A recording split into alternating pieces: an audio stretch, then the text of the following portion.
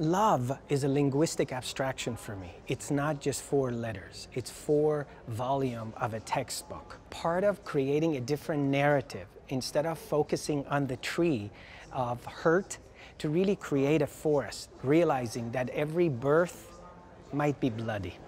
And realizing that globally, as a community, all of us, we're going through the birth of a new consciousness, which is really, we're all moving forward. Holding in the loving, it's really about that.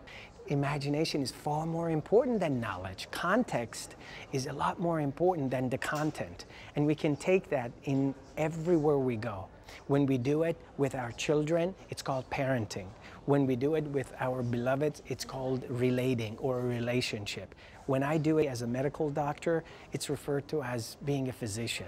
But it's an awesome responsibility, and it's like a muscle. You know, it's like a muscle. The more we do it, the easier it gets.